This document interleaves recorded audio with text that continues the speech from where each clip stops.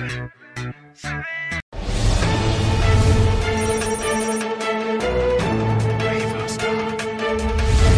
getting news today, August 8, 1918, that 20,000 Allied soldiers moved into the Somme River in the northwest of France through the Amiens to take over the Germans' control of the region.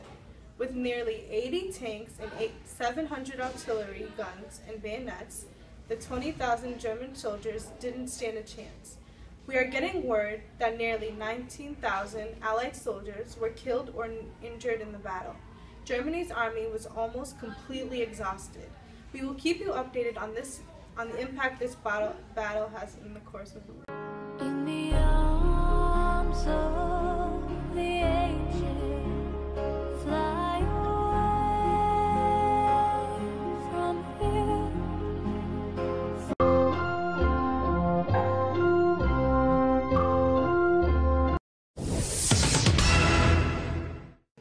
We recovered a German soldier's diary that was killed a week ago in the Battle of Amiens. He wrote, "The morale of my brothers is weak. We are hungry, we are tired, and we miss our loved ones. We are almost ready to surrender as these conditions are too much to bear.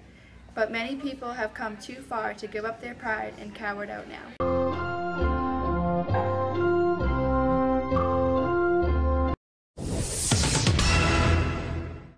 Amiens was of immense importance to the Allies, as it was a major drive used to receive supplies for the front line, and from there those supplies were moved out to where they were needed. The Battle of Amiens was a major turning point in the tempo of the war.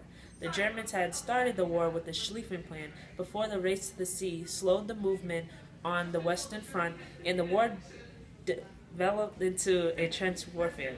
Armored support helped the Allies tear a hole through trench lines, weakening trench positions. The British Third Army, with no armored support, had almost no effect on the line, while the Fourth, with fewer than 1,000 tanks, broke deep into German territory. By August 11th, the Germans had returned to their original pre-spring offensive lines. On August 8th, there was a return to mobile warfare, as well as the first large surrenders of German troops. By the conclusion of the first phase on August 11th, Allied losses numbered 22,200 killed, wounded, and missing.